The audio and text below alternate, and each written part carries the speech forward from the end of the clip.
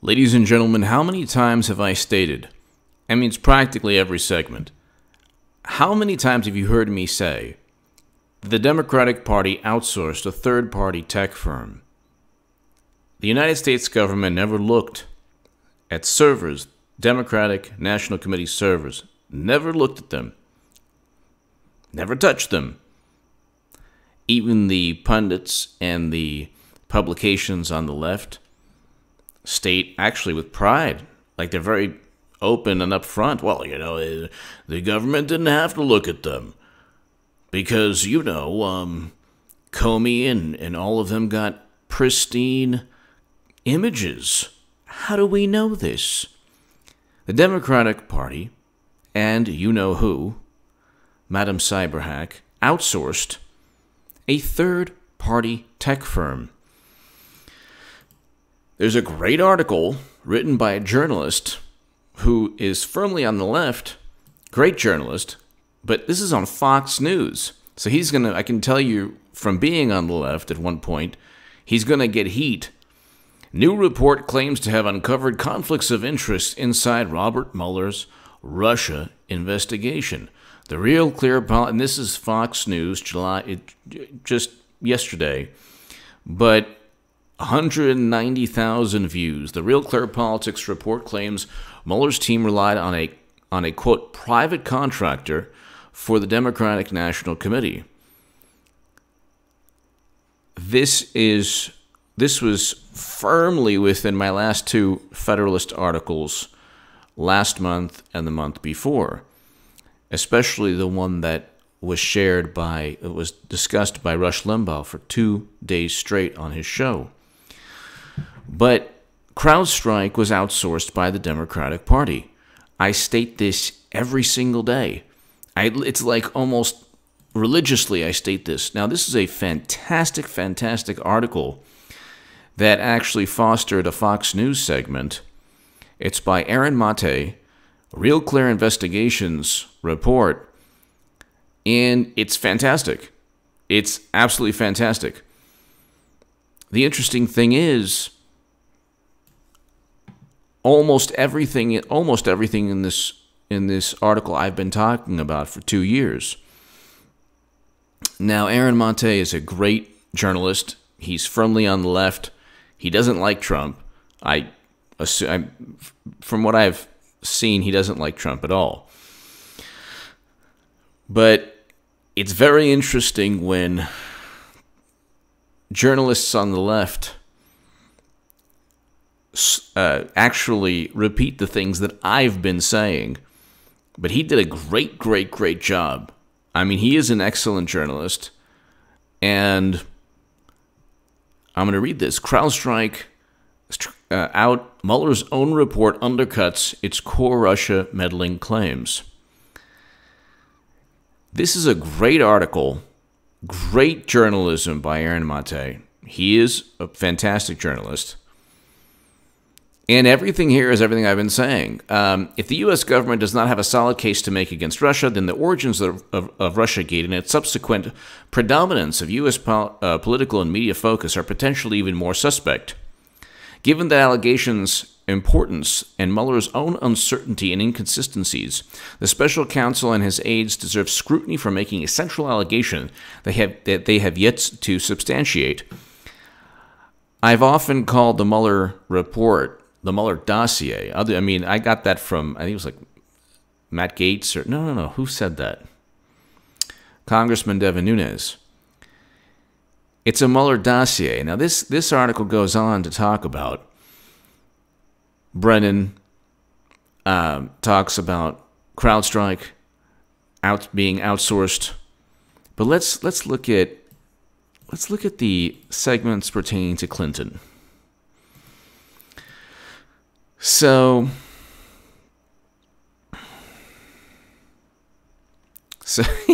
it actually looks at Facebook, these absurd Russian Facebook ads. One of Yosemite Sam, but okay, it's a long article, but let's just read this. While the 448-page Mueller report found no people conspiring between Trump's campaign and Russia, and offered voluminous details to support the sweeping conclusion that the Kremlin worked to secure Trump's victory. The report claims the interference operation occurred principally on two fronts. Russian military intelligence officers hacked and leaked embarrassing Democratic Party documents, and a government-linked troll farm orchestrated a sophisticated and far-reaching social media campaign that denigrated Hillary Clinton and promoted Trump. Then it goes on, and this article goes on to talk about how they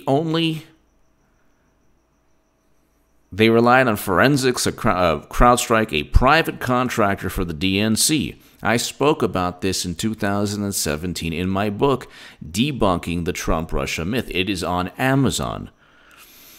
And as you know, if you've watched this channel, I speak about this every single day. But it's fantastic that this is now, you have a great journalist on the left, and everyone this person hangs with or knows or colleagues with, most of the people in his circle can't stand me. But I've been repeating the same exact things in this article, and which was on Fox News, discussed on Fox News every single day. So further, the government allowed CrowdStrike and the Democratic Party's legal counsel to submit redacted records, meaning CrowdStrike and not the government decided what could be revealed or not regarding evidence of hacking. Exactly. Brennan played a seminal role and overlooked in all facets. Seminal and overlooked role in all facets what became the Mueller investigation, the suspicion that triggered the initial collusion probe, the allegations of Russian interference, and the intelligence assessment that supported to validate the interference allegations that Brennan himself helped generate. Yet Brennan has since revealed himself to be, like CrowdStrike and Steele, hardly a neutral party. In fact, a partisan and deep animus toward Trump. This is a fantastic, fantastic article. No server inspection reliance on CrowdStrike. It goes on to defend, the article defends Julian Assange as well, and as he should be defended.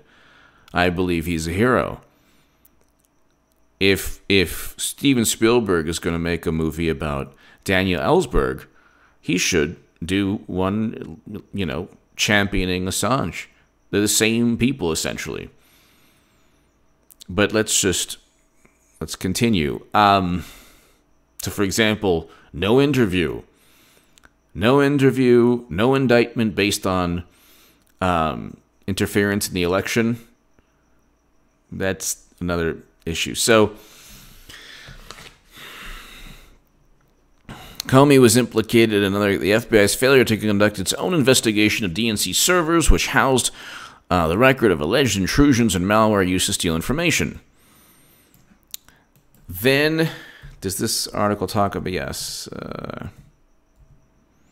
it does. Uncertainty over who stole the emails. How many times have you heard me say this? The Mueller report's narrative of Russian hacking and leaking was initially laid out in a July 2018 indictment of 12 Russian intelligence officers, and is detailed further in the report. According to Mueller, operatives at Russia's main intelligence agency, the GRU, broke into Clinton's campaign chairman. Okay, the hackers infiltrated. Okay, great. So it goes on to talk about a whole bunch of things, but it's backed up only by CrowdStrike.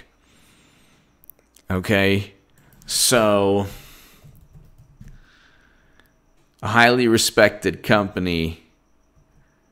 So there you go. I mean, this is redacted CrowdStrike reports, social media campaign, which is absurd. Buff Bernie coloring books, Yosemite Sam. So the Facebook ads were like ludicrous.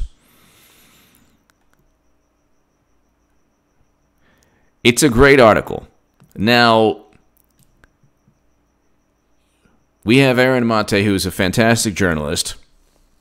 Very likely doesn't like my viewpoint on a lot of things, but he is a fantastic journalist. And he deserves a great deal of credit for this article.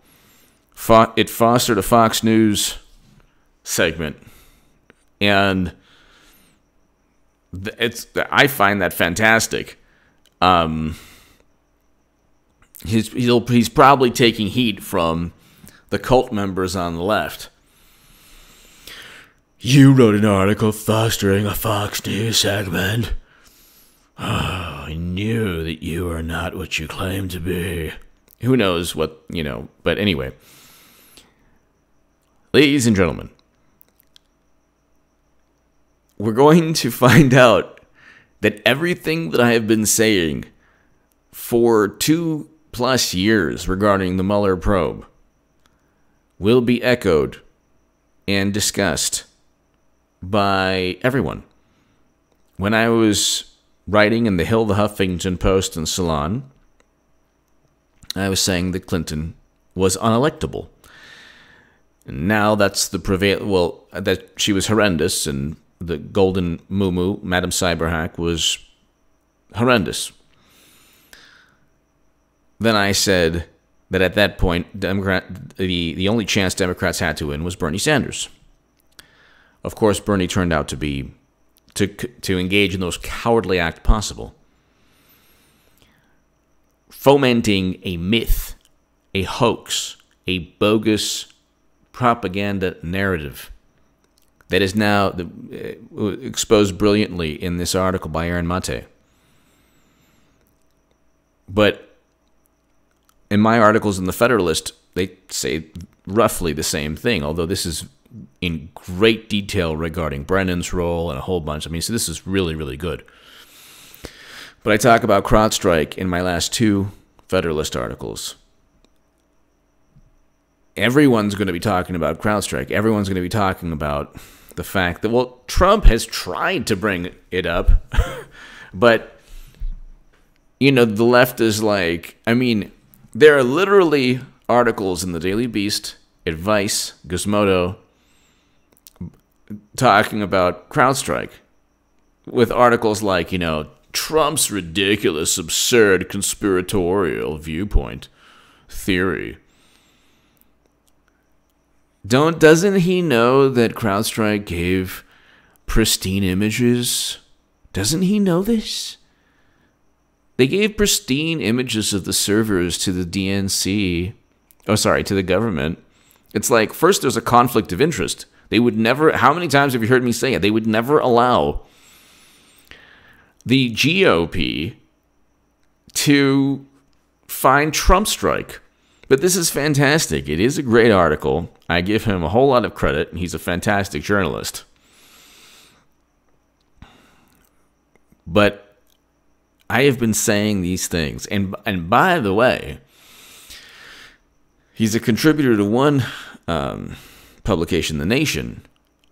The Nation used to be, back in the day, a great voice against the establishment is from the left's perspective, or I should say, an unyielding voice.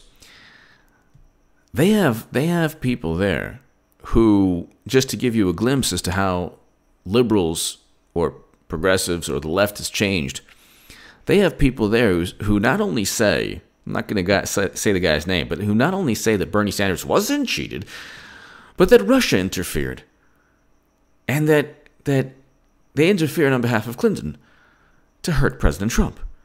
They repeat, if the far left repeats, if you have Mother Jones and The Nation and other publications that are typically far left or, progressive, left-leaning, if you have people repeating what Clapper, Brennan, Comey, Strzok, McCabe, what they tried to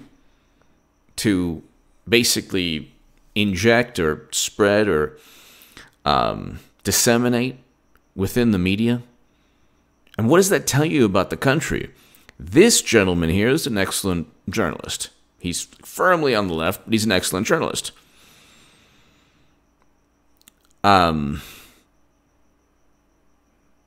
Hopefully he doesn't get the H.A. Goodman treatment, but he'll either he already knows or he'll learn that if you get too close to the truth with the left, They try with their little fangs to try to attack you and little claws. Didn't work for me. With me, it's like I don't really care. I've actually gone to numerous people who've tried to attack me, wrote hit pieces on me, done absurd videos on me, and said, hey, I've reached out to them, said, let's debate on my channel. They refuse to. That's the left. The left is, we don't like what you say. We're going to try to either silence you or we're going to try to demean you and disparage you so nobody listens to you. But it's like, no, the people who listen to me actually either realize that all of this was fabricated, or they just are open to logic. You know, you get these people like, I was saying throughout 2016 that Hillary Clinton was going to get indicted. Obviously, I didn't know there was a cover-up. Then you get people saying, yeah, that guy, he said that Clinton was going to get indicted. You know, Clinton is going to get indicted. She committed crimes. She committed crimes. Okay, there was a cover-up. James Comey said that she didn't intend to use private servers with top secret and special access program intelligence. And you're going to find that out soon with people who, perhaps Aaron Mate or other journalists on the left who will say, hey, you know what? Clinton had top secret and special access program intelligence on her servers. Probably not only criminal, but probably so devastating to national security that they had to set up and frame Trump. And the third part, when I wrote my last article that Rush Limbaugh shared, and that's below in the pinned comment, all roads lead to Clinton. She also purchased the Steele dossier. Alexander also is linked to the Clinton. Alexander Downer is also linked to the Clinton Foundation. So I know there's people who are like, oh, here we go, H.A. Goodman always talking about himself. Well, you're watching the channel for a reason, but also I'm ahead of the curve on. Usually I'm ahead of the curve. I'm not perfect, but I'm usually ahead of the curve on the biggest issues. So those same people on the left who don't like me, when I was published in the Huffington Post, The Hill and Salon, they think that my writing's absurd, and then they still read 538, and they still read the Washington Post, they still read the New York Times, they still watch CNN, they still watch MSNBC. And it was unanimous on the left that, in mainstream, that Hillary Clinton was going to win the election. I wrote that she couldn't endlessly. And literally in The Hill, I said, why Trump defeats Clinton. And literally in the Huffington Post, I stated, favorability ratings make Clinton unelectable and she'll lose swing states. See, but the thing is, they then say, well, Bernie Sanders wasn't cheated. Well, then why? Then they say, well, the Russians hacked the DNC to inform the country that Bernie Sanders was cheated. Which one is it? Or no, they say, the hacked emails were embarrassing. Well, what was embarrassing about them? What? Well, what was embarrassing about them? You said that Bernie Sanders wasn't cheated and Hillary Clinton won fair and square. Yes, and you know what? Trump worked with Russia to hack the DNC. Yeah, and what did those emails say? What? What do you mean, what? What did those emails say? W. Wasserman Schultz was forced to resign. Why did she resign? Doesn't matter. Doesn't matter. It was just, yeah. And they just repeat, it's like they're programmed. Essentially, it was programmed. Like, Democrats have software. They don't have brains. It's just like, you program, like you would program an Android or like an AI robot. They don't have like logic. It's just software, plug in. The latest nonsensical, irrational, outrageous, absurd thing that, I don't know, AOC will say, you plug it in. And even the smartest people will be like, yeah, it's people are all in one location. So therefore that phrase is right. By the way, read my Jerusalem Post article below in the pinned comment regarding that nonsense. So offensive, but they can offend the world, the left. It doesn't matter. I have to worry about the algorithm. I can't even go off on everything I want to, but whatever. The whole thing was... we were going to look back at this 10 years from now. And it ain't going to... The Democratic Party you see today is not going to be the Democratic Party. Ain't going to be no Twitter or Facebook, I don't think. I don't think Facebook and Twitter will be around even 6-7 years from now. Young people are not using Facebook or Twitter.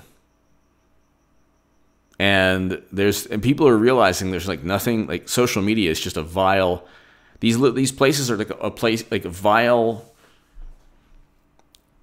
insidious, just a place where negativity just accumulates. And you have American culture. There's, how do I say this? Well, I don't want to get into it. The religion of people on the left might not be religion, but it's certainly moralizing on Twitter. So there's not like a concept of, okay, a higher power or God or anything like that, but there is retweets based on, oh yeah, really? It's Trump, and he represents this, and that. Retweet. Oh my God, I feel so good. I feel so moral. Yeah, I feel like it's like their spiritual sustenance. It really is. The left's, this is sad but hilarious at the same time. The left's spiritual sustenance is Twitter. It is. And Facebook. And whatever's on CNN. I mean, my God, it's so overt, so transparent. They're like contempt for America. Like hours before the July 4th, the parade, like President Trump's, they're like, CNN ran the state of hate. Why would you run the state of hate? Like, this is like, forget about it.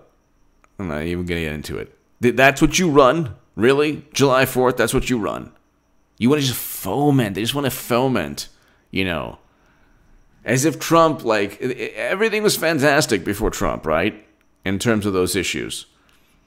Anyway, great journalist Aaron Mate did a great job. It's fantastic.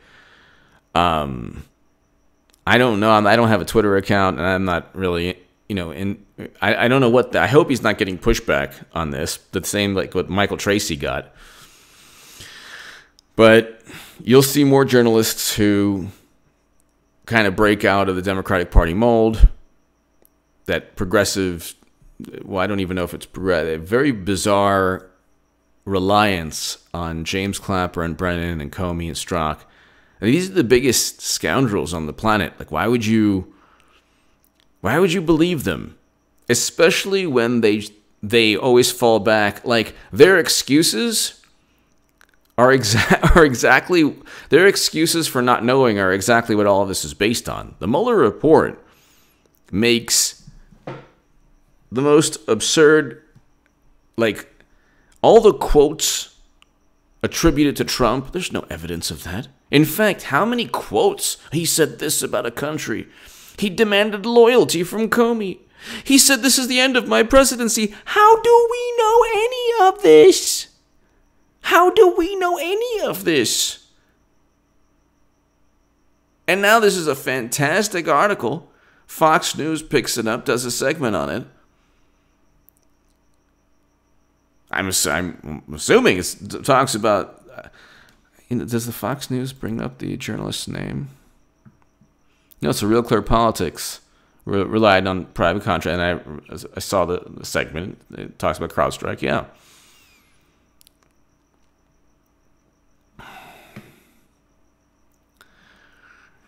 But we're going to look back at this moment in time. Oh, by the way, Hillary Clinton's running. And that'll be another thing that I'm prescient to write about. I haven't been right about everything, fine. But I'll be right about that. And when it happens, ladies, tell everyone H.A. Goodman is saying that Clinton's going to run again. The notion that she wouldn't run again is absurd. When people, she's not running. And then I get like the thing like, she hasn't run yet, and it's looking increasingly unlikely that she will. Like, why? Why would... What, because she just has to go to the second debate? Because, what, Democrats don't know her? She has, if believe it or not, a 77% favorability rating within the Democratic Party. Do you understand what I'm saying right now? She has almost an 80% favorability rating. Yeah. Yeah, drops mic. Yeah. Huh? Okay.